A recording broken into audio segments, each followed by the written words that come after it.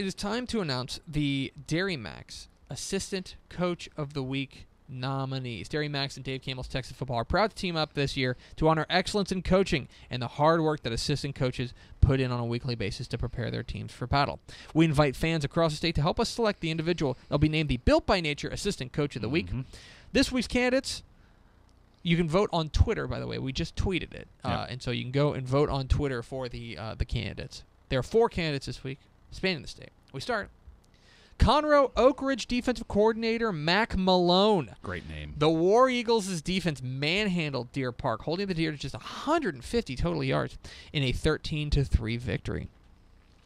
Hutto offensive coordinator Brad LaPlante. The Hippos exploded for 521 yards of total offense in the first half alone as they cruised to a 63-29 win over Pflugerville Connolly.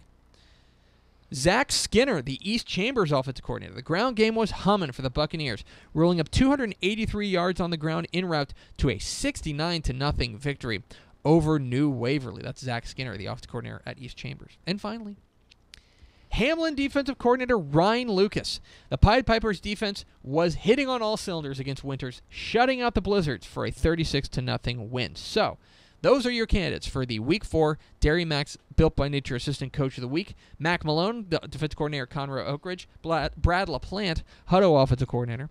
East Chambers offensive coordinator Zach Skinner. And Hamlin defensive coordinator Ryan Lucas. We tweeted it at DCTF. Go on and vote. People have already voted. The voting will go up until about noon on Friday. So vote now on Twitter for the Dairy Max Assistant Coach of the Week.